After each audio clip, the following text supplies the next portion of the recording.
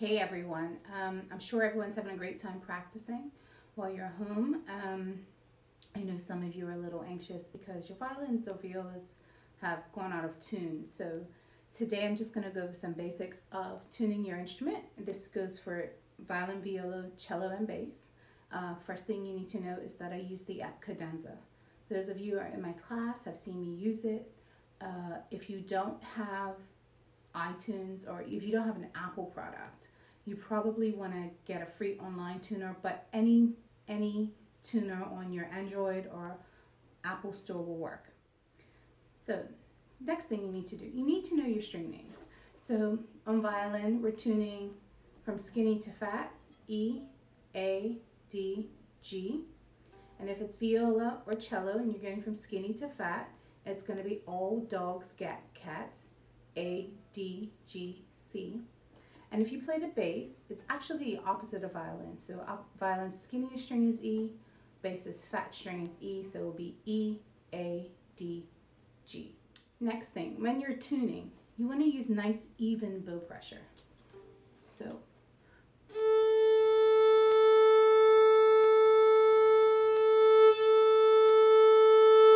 your up bow and your down bow should sound the same when you're tuning. So here we go. You need to know that I'm going to be using my pegs because I only have a fine tuner on my E string. This is a lot safer if you're using your fine tuners. If you're not used to tuning with your pegs and you have fine tuners, please use your fine tuners. You're less likely to break a string. So here we go. So here's my A string. I always start with A.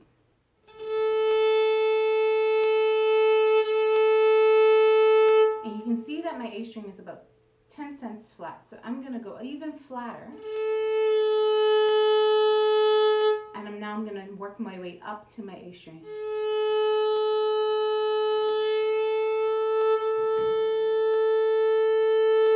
Now my A string is perfect. So you see this as C sharp. We need a D string next. I'm going to work my way up to D.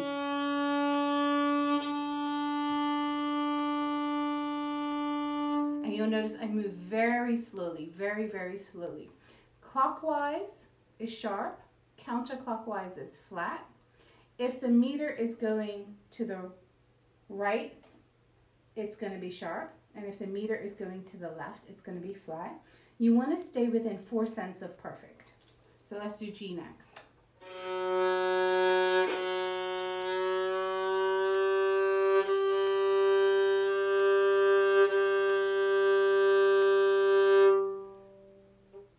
Your E string. I'm going to use my fine tuner for my E string.